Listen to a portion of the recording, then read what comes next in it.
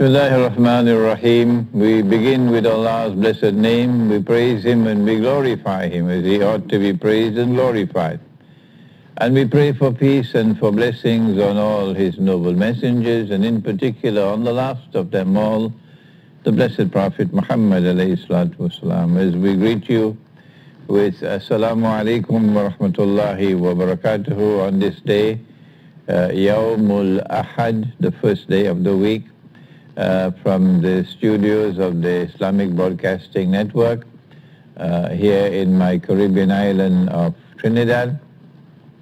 Wherever you may be in the world or even here in Trinidad, we greet you once more with the Signs of the Times lectures, which are broadcast live streaming on ibntt.com and also on YouTube at IBN Master.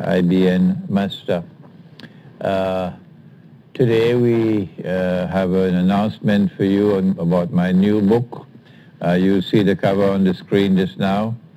Dajjal or the Antichrist, the false Messiah, Dajjal, the Quran, and Akhirul Zaman, or the beginning of, Dajjal, the Quran, and Awwalul Zaman, or the beginning of history. The book is now completed, alhamdulillah. We're doing just some touching up, and it will soon go to the printry for printing. It's also being, here we are on the screen, it's also being translated right away to French, so it will be published both in English and in French. Inshallah, this is the first of 5 books I'm writing on the subject of Dajjal. The first one is Dajjal, the Quran, and Awwalul Zaman, or the beginning of history. The second one, which I'm working on now, is from Jesus, the true Messiah, to Dajjal, the false Messiah, a journey in Islamic eschatology. The third one will be on that very important subject, Dajjal, on money. The fourth one, of course, which is going to step on some toes, because there's a lot of brainwashing in the world, will be on Dajjal and women, the feminist revolution. And the last one would be on Dajjal, the Quran, and Akhirul Zaman, or the end of history. If you like, you can pre-order your copy of my first book on Dajjal. You can go to my bookstore, imranhosein.com, imranhosein.com, and pre-order a copy in English and in French of the book. It should be around £15 if you're ordering from Europe and Britain and so on. But if you're ordering the book from other parts of the world, of course, the price would be cheaper. So that's the news for this morning about my book, which is soon going to be printed. The second announcement I have to make before we begin today's session is that we are organizing, as I told you, a brainstorming session, discussion session on how to respond to the predicament of the imminent demonetization of paper money. No more paper money in the world, and its replacement entirely with money you can't see, money you can't touch, invisible money, intangible money, digital or electronic money, and you have to have the intellectual acumen of a donkey to recognize that as valid money. Yes. But many people in the world today, even with their PhDs in monetary economics, have been reduced to the intellectual acumen of a donkey. What can we do? But not you, my audience, mashallah, you recognize that this is a very dangerous moment in history. There was another moment about 100 years ago when the valid money was being replaced with monopoly money, this paper money. And the world of Islam did not respond at that time in the manner in which it ought to have responded. We failed, and we failed miserably at that time in the 1940s, when the Bretton Woods Accord took place and the IMF came into being and so on. Islamic scholarship, Christian scholarship, Hindu scholarship, Jewish scholarship. They were doing something which in French is called faire dodo. They're sleeping, but not today. At this time when the paper money is imminently, is going to be removed imminently from the market, and we will have only digital money or electronic money. And it's an even more dangerous moment in time than the previous one. We need to respond. And this is what I've been doing. I've been giving my lectures, I've been conducting seminars for some time now. But here in my Caribbean island of Trinidad, we're organizing a brainstorming session, which is a private session, not public, it's private. And it will take place on November the 5th. It's also Yawm al-Ahad, Sunday, at 10:30 in the morning. And it will be held at the Jama Masjid Hall in San Fernando, but you can only attend if you are invited to attend. You just can't walk in, sorry. You have to have your name there registered, and we are accepting you to attend, only then you can attend. You can come from abroad if you want. There are some people who have already indicated to me they're coming from abroad. I won't mention the countries, no. Just send me an email if you'd like to attend. It probably is going to last a few hours, that's all, and then we have lunch and Salatul Zuhr and so on. And after Salatul Zuhr, we can continue the discussions if you want. So Sunday, November the 5th, at 10:30 in the morning, I'll have to drive up to IBN for the 9 to 10, and then 8 to 9, and then after 9 o'clock I'll have to drive back down to San Fernando, which is about an hour's drive, to be there in time. So we start at 10:30. If you'd like to attend, yes, do please just send me an email, or send an email to IBN, or call an IBM and leave your contact number for the participating in the discussion session on an Islamic response to digital and electronic money on Sunday, November the 5th at 10:30 in the morning at the Jama Masjid Hall in San Fernando in my Caribbean island of Trinidad.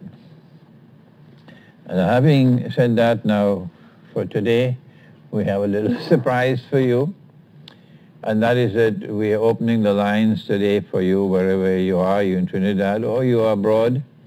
You can call so that we can have a discussion. We can have our own brainstorming session in public. Of course, anonymous, your name would not be revealed. The numbers will be at the bottom of the screen. You can call from Trinidad, you can call from Tobago, you can call from abroad as well. And anytime we receive a call, we'll interrupt the program right away, so we won't keep you waiting, inshallah. And our subject will be to discuss how should we respond,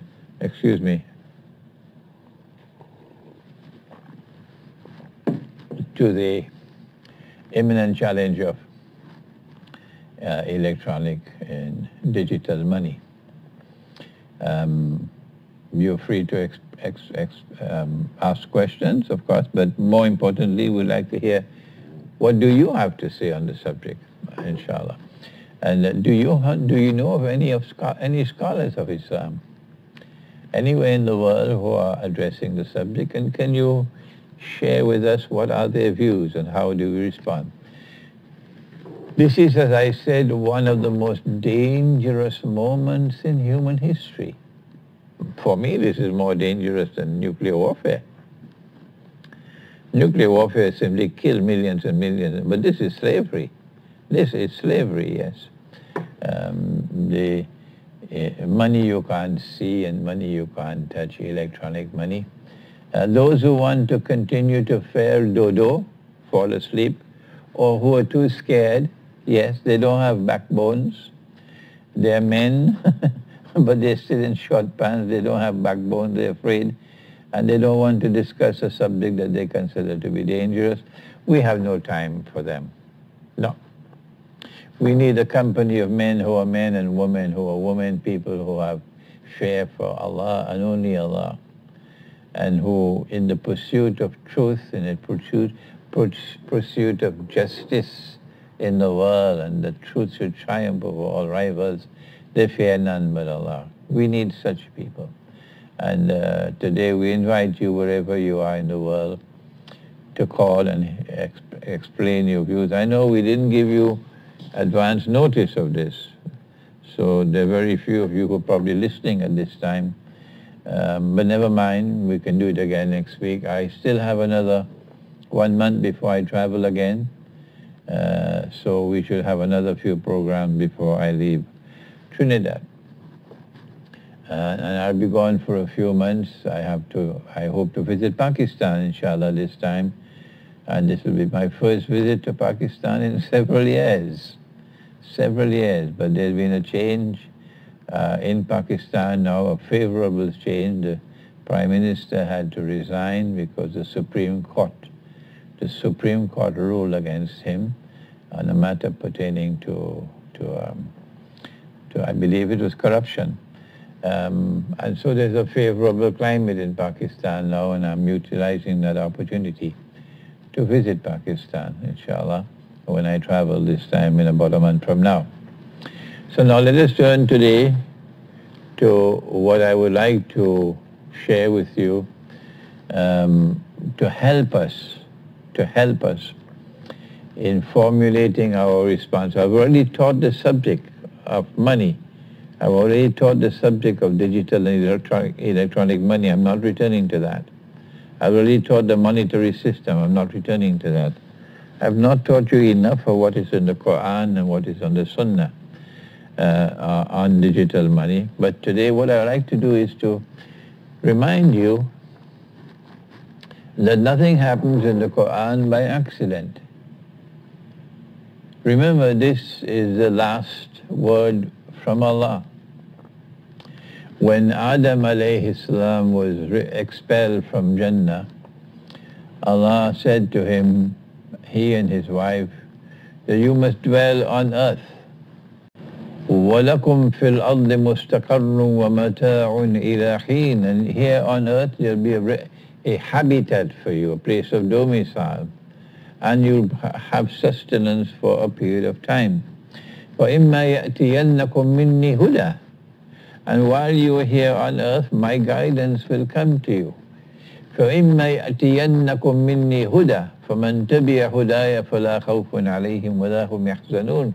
That my guidance will come to you from time to time. And if you follow my guidance, then you are okay. If you follow my guidance, you'll have no cause for fear and grief.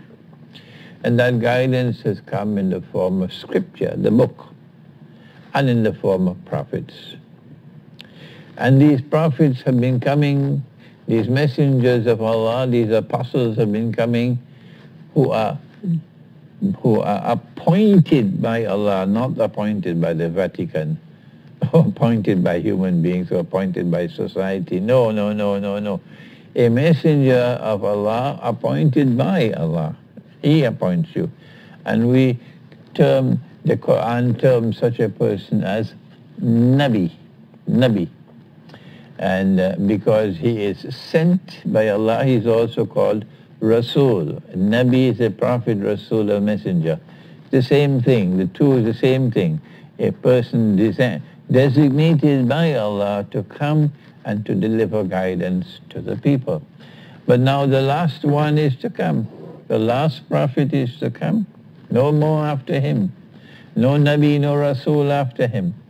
And also he comes with the last book, the last revelation. No more after this. And so this must be a tremendously important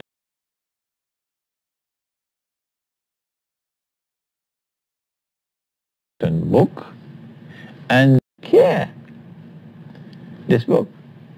What does Allah choose to send down first? When he sends down the book, he sent it down over a period of 23 years. The first revelation came down when the Prophet, Allah's blessings be upon him, was 40 years of age. And he was in the cave, in the i'tikaf, in the mountain. And Allah sent down Iqra, recite, read.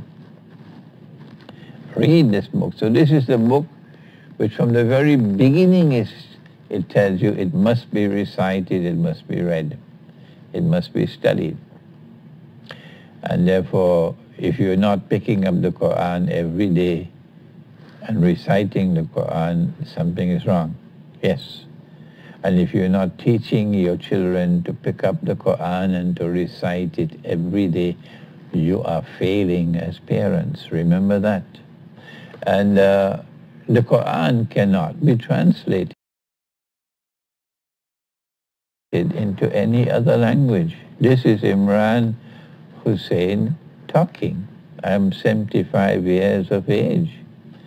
I am one of the senior most scholars of Islam in this country at this time. I have had excellent teachers who taught me. I know something about the religion. And I say to you that the Quran cannot be translated. No. If you make an effort to translate the Quran as I did in the past, you're making a mistake. And I ask Allah to kindly forgive me. Kindly forgive me, Allah, for what I did in the past, attempting to translate the Quran. No. The Quran can only be explained. It can be interpreted. And you always say, Allah knows best. You are not attempting to translate. So the only Quran that exists is the Quran in Arabic. And the Quran itself means a book which is to be recited, Quran, from Qara'a. And so the beginning of the Quran is, this is the book to be recited.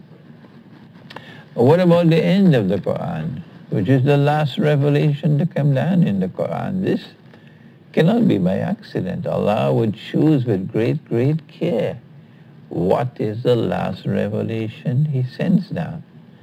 And I want in today's session, I want to share with you the last revelation to come down. While we wait for your calls, if you are listening and you would like to join in the discussion, excuse me.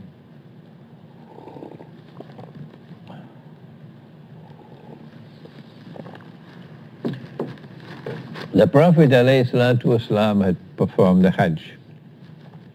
It was the first and the last Hajj he ever performed.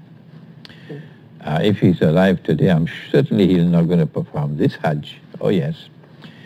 So he performed the Hajj, and then Allah sent down revelation after he had performed the Hajj to declare that this day I have perfected your deen for you. I've completed my favor for you. And I've ordained for you as your way of life, the way of life of Islam, or submission to Allah. So we assume naturally so that this is the last, because the religion is perfected, the job is done. But no, this is not the last. The Prophet ﷺ returned to the northern city of Yathrib, which after his death, after he died, then they renamed it Medina. While he was alive, they did not rename it Medina. While he was alive, the name remained Yathrib. He never changed it to Medina. Remember that. He always used the name Yathrib up to the moment he died. And after he died, the name was changed to Medina. The name in the Sunnah is Yathrib, the name in the Quran is Yathrib. Okay? So don't criticize me when I use the name Yathrib. The Prophet ﷺ returns to Yathrib. He has 81 days left in his life. And it is during these 81 days that the last revelation comes down. And what does it say? The topic is riba. Yes, riba. Allah says, "O you who have faith in Allah," this is the explanation, not translation. "O you who have faith in Allah Most High, fear Allah, and give up your demand for riba. Give it up." What is this riba that he's talking about? And if you do not give up your demand for riba, If you do not give up these transactions in which you are engaged in riba, then take notice of a declaration of war from Allah and His Messenger. Oh, wait a minute. Wait a minute. If Allah is at war with some people who engage in something nasty, bad, dangerous conduct, and if the Prophet Muhammad ﷺ is at war with them, and we are not at war with them, we are in plenty of trouble. Oh yes. Allah and His Messenger are waging war on them, and we're sitting down and eating biryani and going to sleep. How can that be? Fear Allah and give up your demand for riba if you are indeed believers. And if you do not do that, then take notice of a declaration of war from Allah and His Messenger. The Security Council of the United Nations could say what they want. We don't care peanuts about that. If Allah declares war, then that's war. And if Prophet Muhammad ﷺ declares war, we are at war. And if the Security Council says something else, we don't care two peanuts for the Security Council of the United Nations. Who do you think you are, world government? You are governing over the whole world? Not at all. You cannot govern over the religion of Islam. Forget that. You cannot govern over the religion of Muhammad sallallahu ta'ala alayhi wa sallam.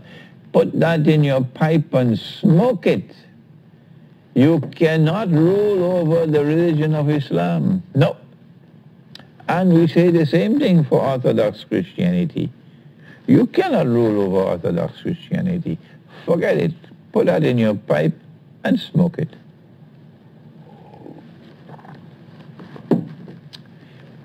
Then the verse continues, Allah explains, if you turn away from riba, then you are entitled to the principal sum. Oh, now we understand. Riba would be a loan on interest, in which there is a principal sum which is lent, and the principal sum is supposed to be returned with an additional amount. Today, it's called interest. And I find it interesting that they should use the word interest. I don't know who coined the word interest and why they chose the word interest, but it's interesting. Yeah. But in the Quran, it's called riba. And in Old English, it was called usury, but nobody uses the word usury anymore. It is a very, very, very dangerous sin to lend and to borrow money on interest. The Prophet ﷺ, he cursed all four. And he said that they were all equally guilty. The one who takes riba, he lent money on interest, he put his money in a fixed deposit in the bank, and he's taking the interest. He's a money lender like Sheikh, a money lender, lending money to that money will increase. The Prophet Muhammad alayhi salatu wasalam cursed you. And the one who gives riba, he gives riba, meaning he borrowed the money. He has to run a business. Sheikh Imran, how can I run my business if I don't borrow money from the bank? So he runs his business by borrowing on interest.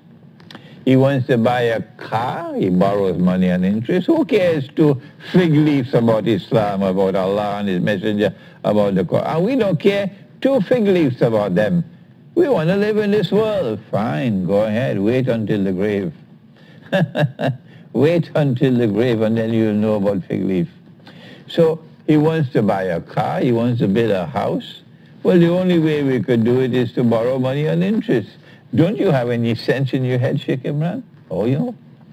I remember the time when I was a child, when people had some sense in their head. And a man would build his house. Whenever he had money, he would build some more. And he'll build some more, and he'll build some more. And he had no money to put a door and a window, and they put a sugar bag.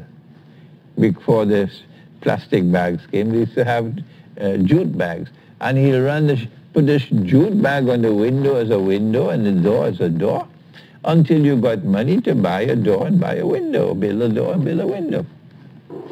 That's how people build their houses in the days when people had sense in their head. But now we have only peanuts in our head, and the only way you can build a house is you have to borrow money and interest from the bank, and then you have to spend the rest of 30 years like a jackass paying the bank. Yes. And in the process, you borrowed, how much? You borrowed 500,000 and you're paying 1,500,000. A call from Charlieville. Yes, Charlieville? Hello? Yeah. Hello, yes? Mm-hmm.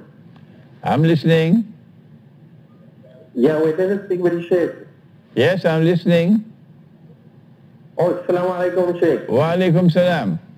Sheikh, there's information that Venezuela is selling oil to China for the yuan. And there's a suggestion by an economist in Trinidad that we trade with Venezuela using the yuan. And we do a lot of purchases from China that we use the yuan to trade with China.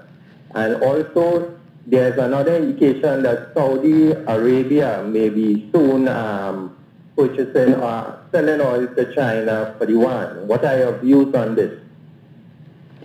Well, you have raised perhaps the most important question of all, Charlieville.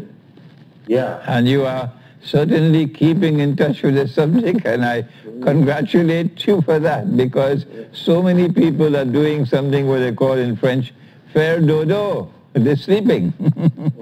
Yes. The evidence is as plain as daylight that the petrodollar monetary system is on its way out. The challenge is now becoming irresistible. Okay?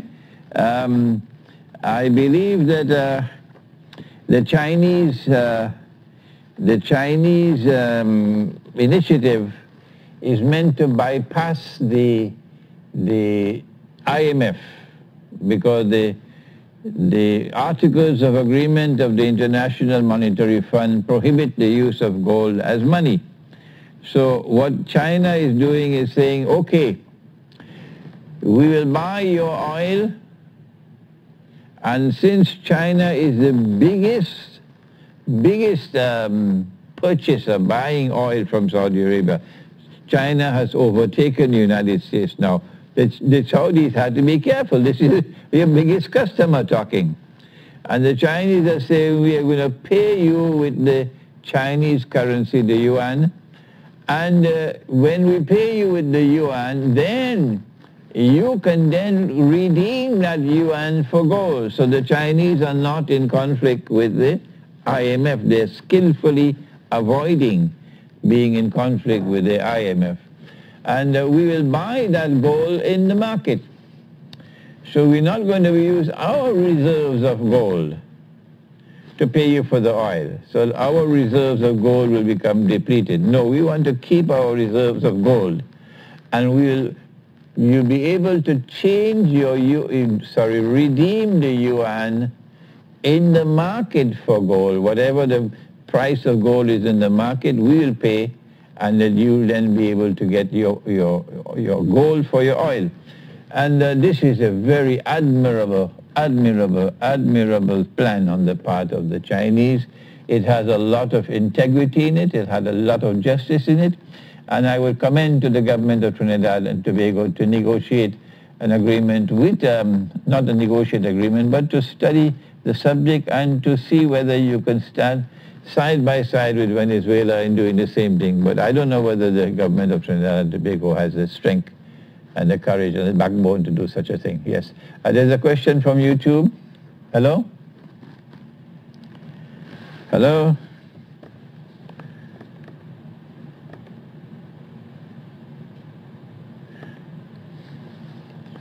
Hello?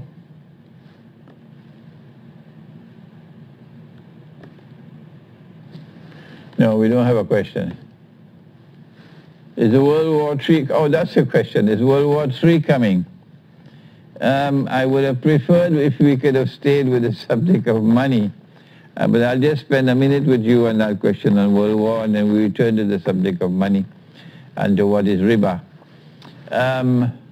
What the United States of America is doing now is they're fishing for some pretext with which they can have the Great War, the World War. They want it. They want the World War. The stupid fools want a World War which will cause the deaths of 99% of all those who fight in the war. So all these people who work fighting in the U.S. Armed Forces are just like guinea pigs. They'll all die. But these who won the war, they don't care for you. They're fishing for a World War. They did it in the First World War. They did it in the Second World War. And they're now doing it again. They did it in Korea as well. They like to fish for a war. But one day, Kongote. If you keep on fishing for a war, one day, Kongote, you see what Allah will do with you one day. And that's what's coming to the United States. The United States is now in irrevocable decline. It doesn't matter to me if the U.S. Embassy in Trinidad and Tobago is displeased with me. I don't care two peanuts about your views. No. You wage war, miserable war on the truth, on justice with all your false flag terrorism, and then telling me I'm a terrorist. We're not fools. No. The likely scenario now, the situation is evolving rapidly. The likely scenario will be Korea. Yeah. They will do something to provoke Korea until eventually Korea will have to respond. And they're waiting for Korea to respond with an act, a military act.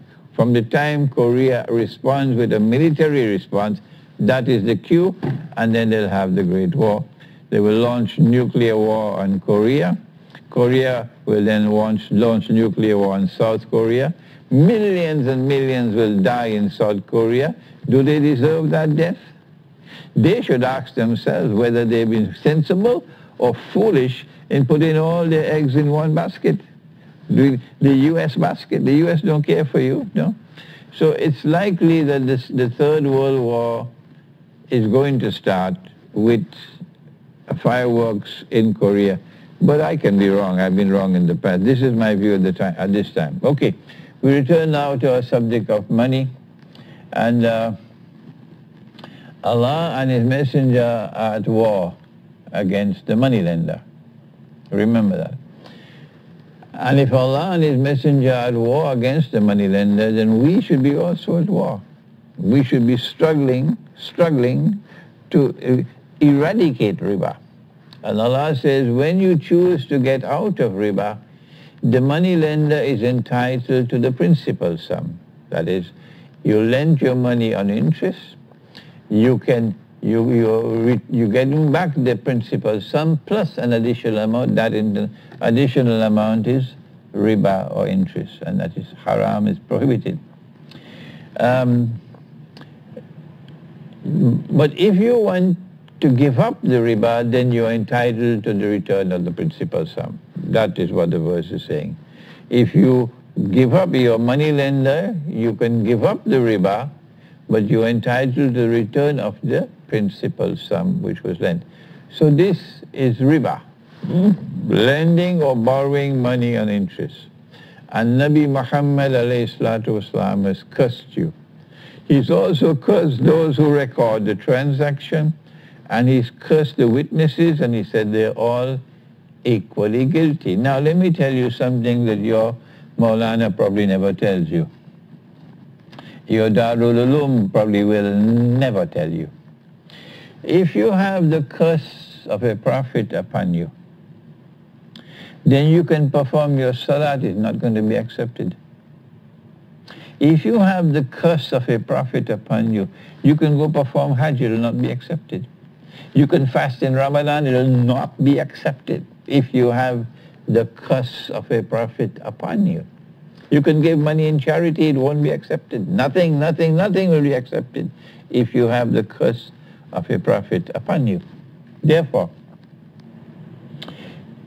we have to formulate a proper response. How do we deal with the subject of riba? It is amazing, it's not taught. You can go and listen to the khutbah for Jummah. From now until eternity, you'll never hear a khutbah or a sermon on the Friday, on the Jummah, on the subject of riba. No, nobody wants to explain the subject. They're scared of the subject. Yes. But this is not the only form of riba. But before we turn to the other form of riba, why has Allah prohibited money being lent on interest? Does He explain to us why? Before we scratch our head to find an answer, let's go in the Quran and see whether the Quran gives an answer. In the Quran, Allah gives at least two answers. He says, first of all, وَأَحَلَّ اللَّهُ الْبَيْعَ وَحَرَّمَ الرِّبَى. Allah has made business halal, but He's made riba haram. He makes a contrast between business and riba, or money lending on interest. He says this is halal, but this is haram. So what's the difference between a business transaction and a riba transaction? That is the question. Do you understand? The question is, what is the difference between a business transaction and a riba transaction? How do they differ with each other? Which explains why this one is halal and this one is haram. The answer is, here's the answer, that a business transaction is a transaction in which there is always an element or a factor of risk. R-I-S-K, you're taking a chance, risk. You can either make a profit or you can suffer a loss. Every businessman knows that. So a good businessman will study the market to try to achieve an informed judgment on the market, so that I'm not taking too great a risk, but I cannot avoid a risk. No. A good business transaction is one in which, yes, I know there's an element of risk, but all the other factors are there making this likely to be a successful business. Once there is the element of risk, however, then Allah can enter into the market and take from some and give to others. He can cause you to have a loss and He can cause him to have profit. So He can take from some and give to others. So wealth will not remain concentrated only amongst the wealthy. Allah can cause the distribution of wealth and the redistribution of wealth by taking from some and giving to others.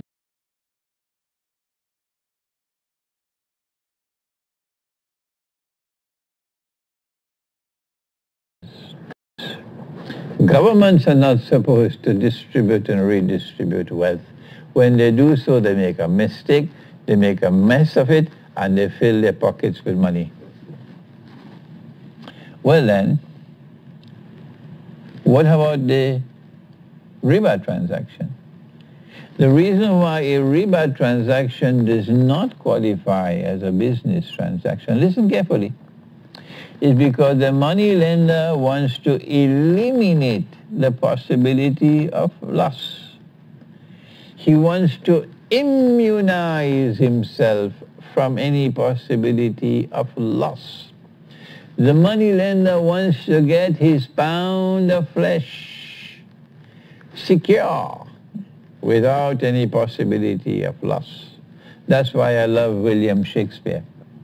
The greatest Sheikh of all of Britain is William Shakespeare. And his book, The Merchant of Venice, explains the subject of riba to perfection. Ah, yes, perfection. The Merchant of Venice, because he called it a pound of flesh. The moneylender wants a pound Sheikh. This was what the Jews were doing.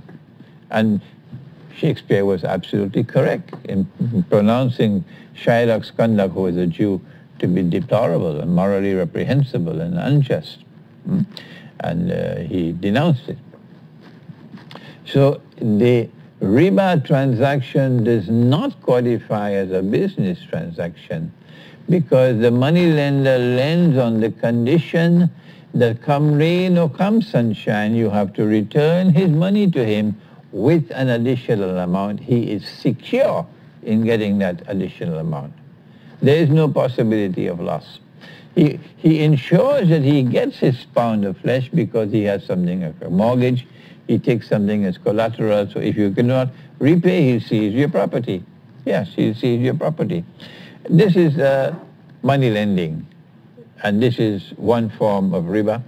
And when an economy is based on money lending, on interest riba, then wealth no longer circulates through the economy. No.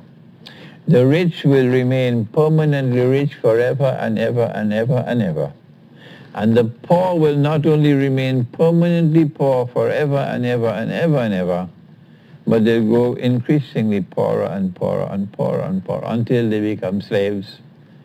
When you have debts and you cannot repay them, you're in slavery. You are in slavery. They will do all kinds of things to you to ensure that you lose your freedom. When you have debts and you cannot repay your debts. Yes. So this is one form of riba.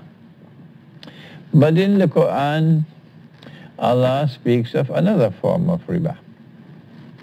And to recognize the other form of riba in the Quran, we need to go to the Prophet, Allah's blessings be upon him, because he was sent to teach the Quran. And he explained to us the other form of riba, which I have also explained in previous lectures. That is a transaction which is based on deception. A transaction which is based on deception, which yields a profit or a gain greater than that to which one is justly entitled, is riba.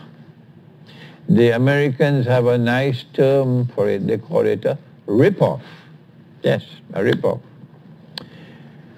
He said, sallallahu ta'ala alayhi wa sallam, if you meet a man coming to the market to sell his goods, and you buy his goods from him before he could enter into the market, and when he enters into the market, he finds that he could have gotten a better price. That, said the Prophet alayhi salatu wasalam, is riba. You exploited his ignorance of the market price to enter into a transaction with him in which you ripped him off. When he went into the market and he found that he was ripped off, he wouldn't want to do business with you again. He wouldn't even want to shake hands with you again. That's not the way business should be transacted. Listen to me if you're a businessman. Listen to me. The Quran says, لا تأكلوا أموالكم بينكم بالباطل. Don't rip off people. إلا أن تكون تجارة عن تراض منكم. You must do business in such a way that there is mutual satisfaction. So when that man does business with you and he is satisfied and you are satisfied, he will always want to come back to you to do business with you, particularly if you have a motor car garage. That's where the rip-off takes place. If you have a garage and you are a mechanic and you fix his car for him and you charge him a price which is reasonable and he is satisfied with the job and the price, even if the man moves to live far away, he still drive to come to you, to your garage. Why? Because he trusts you now. And when someone trusts you in business, they will trust you in other things as well.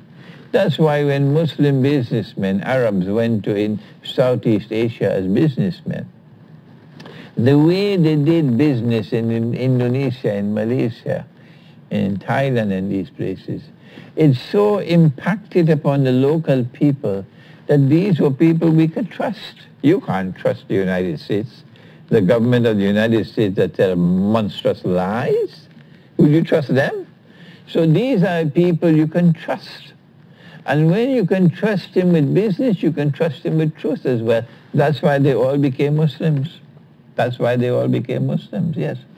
So if you deceive someone in a business transaction and rip him off, that is riba. Let me repeat the hadith. If you are fair dodo, listen to me.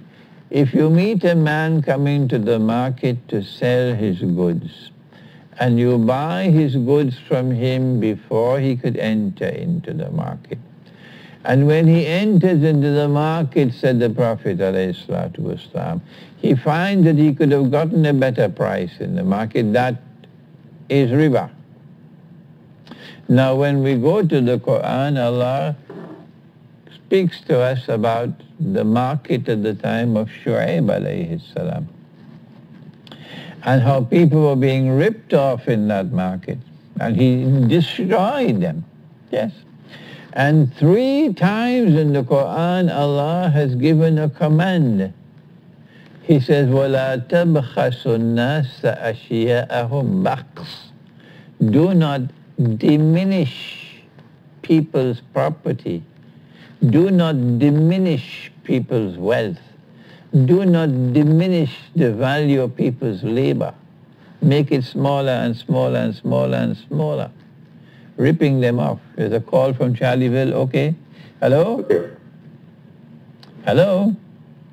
Assalamu alaikum, Sheikh. Waalaikum. Sheikh, Yes? could we make an analogy concerning riba with the hadith on alcohol, in that alcohol, the name will be changed and people will consume. So riba, the analogy is that the name will be changed and people will try to make it halal.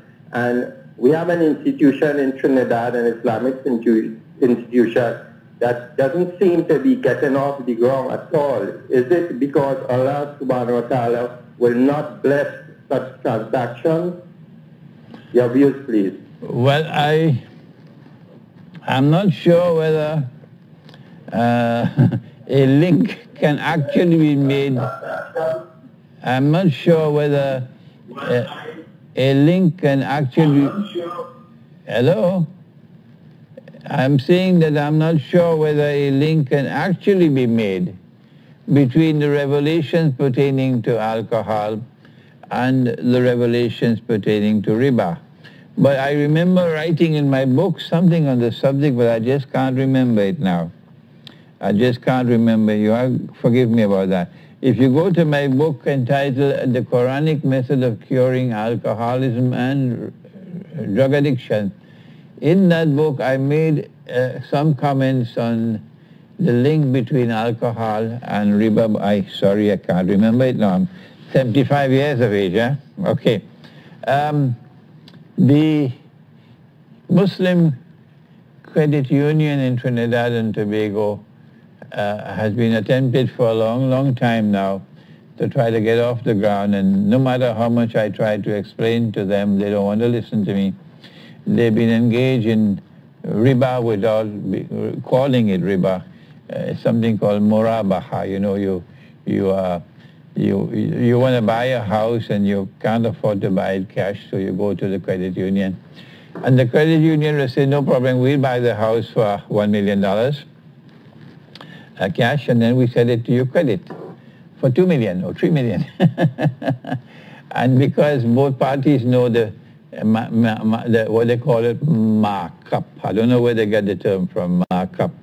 They call it markup, the profit margin. This is, you're buying for 1, you're selling for 3. You're buying for 1, you're selling for 3. and it's a credit transaction, this is murabaha. It's not murabaha, it's riba. If you are selling it cash, you're buying it 1 million cash, you're selling it 3 million cash, okay. But the fellow who buying it for 3 million cash, get him to get an appointment with a psychiatrist. Yes. Stop the nonsense. If you're buying cash and you're selling cash, then tell the fellow to get an appointment with a psychiatrist and get his head fixed, because he got only peanuts in his head. Why should he buy cash for 3 million when he can buy cash for 1 million? You think we are fools? No. The reason why he's buying for 3 million when it is on sale for 1 million is because he's buying credit, not cash. The difference between the credit price and the cash price is riba. But they call it markup. But wait until they go in their grave and then they'll know. Wait until they go in their grave and then they'll know. They don't want to listen to Imran Hosein now. Never mind, never mind, never mind you and your murabaha. Wait until you go in your grave and then you will know. Yes. So this is why they can't get off the ground. There's no barakah in that. A call from Monroe Road, yes? Hello? Hello, Assalamu alaikum. Wa alaikum salam. How are you doing, Sheikh? I'm fine, alhamdulillah. Okay, well, I have a question. For the longest while, I've been trying to defer from taking a loan from the bank. And, well, one of my reasons, my main reason, because the bank, all the money in the bank is interest money from the Federal Reserve, is it wrong to take this loan from the bank? Because basically what we are doing, we are accepting riba in exchange for this money. We are accepting riba so that we can get this money to buy whatever we need, what we think we need. And finally, the bank that we're going to is a Jewish guy that owns this bank, or a Jewish organization, or a Zionist organization that owns this bank. So then I'm going to these people to tell them that I am willing to pay them interest because I need this item. So is that the right way of thinking of it, or do I have the wrong concept? No, the first thing is, if you have to begin from the beginning, and you have to ask whether or not the money which is now being used is halal or haram. Unfortunately, the subject is not taught in the Darul Uloom. I went to Darul Uloom Newcastle in South Africa. We have a graduate of Darul Uloom Newcastle here in Monroe Road, a young man here. I met him. But he was not there when I went to lecture at Darul Uloom Newcastle. Maulana Sima was alive at that time, he was there. And I lectured before the Darul Uloom, all the staff, the students, on the subject of Islam and the international monetary system for 2 hours or more. Maulana Sima sat down for the whole lecture. And at the end of the whole lecture, he came and he hugged me. And he said to me, we have to teach this subject in the Darul Uloom. Unfortunately, Maulana Sima was about 85 years of age. He died. May Allah have mercy on him. What a wonderful man he was. I love him very much. They don't teach the subject in the Darul Uloom, so they don't know. That's why, and they're giving fatwa, bogus fatwa. And they wouldn't listen to me. Wait, wait, wait. I'm warning you. You wait and you see what's going to happen. You're not listening to me. This is not arrogance on my part. You're my brothers and I love you, but I'm fed up. I waited long enough and you will not listen. You are arrogant. You will not listen. You believe you are right, so wait and see what's going to happen. If you consider the paper money to be halal, then it is right. It's okay for people to take paper and say, kabba, whatever it is, and they become money. And they give to it a fictitious value, and that's halal money for you. If that is halal, then you can do anything with it. But I say it's haram. So the first transaction of the issuance of the money is haram. Borrowing the money on interest is a haram transaction. So how can one haram and two haram make a halal? No, I don't think that's a proper way in which to proceed with the subject. The better way would be for you to come and join us on the 5th of November when we meet. But you must first send me an email to be invited. You can't just walk in. No, it's a private gathering. So we can sit down and put our heads together here in Trinidad to discuss, well, what do we do? What do we do? And I have some ideas to share with you on the subject. That is that we must start minting dinar and dirham, gold and silver coins. I have studied the subject. I have lectured on the subject. I have written books on the subject. But I'm the only voice talking about dinar and dirham. Where are the others? What are they? They're fair dodo, sleeping all the time. So if we start minting, if the temple in Jerusalem minted gold and silver coins, Nabi Isa alayhi salam was there, and he's a prophet of Allah, then we can also mint dinar and dirham in the masjid. If the temple in Jerusalem, Masjid al-Aqsa, if they minted dinar and dirham, we can do the same thing here. It's halal for us to do it. Yes. And I don't think the government of Trinidad and Tobago will be so foolish to intervene to stop us. One last question before we end. We have a minute left. Will the United States strike Iran after breaking the Iran deal to prevent Iran from developing nuclear missiles to reach Israel? Can Iran resist USA militarily? No, I think the United States is shadowboxing with Iran. There will not be a war with Iran. No, I think the war will be with Korea. More likely that they'll provoke Korea, because the Iranian military is not under the control of Rouhani. The Iranian military is under the control of Ayatollah Khamenei. And Ayatollah Khamenei is a man of great integrity, great knowledge, great wisdom. He is an admirable leader. Ayatollah Khamenei, I have great respect for that man, yes. So I don't think you can start a war with Iran so easily. No. The United States is going to become isolated now because Europe is parting from the United States on the subject of the Iran nuclear agreement. I opposed the agreement in the beginning, yes, but we don't have time now to talk about that. Thank you. Until next week, Assalamu alaikum wa rahmatullahi wa barakatuh.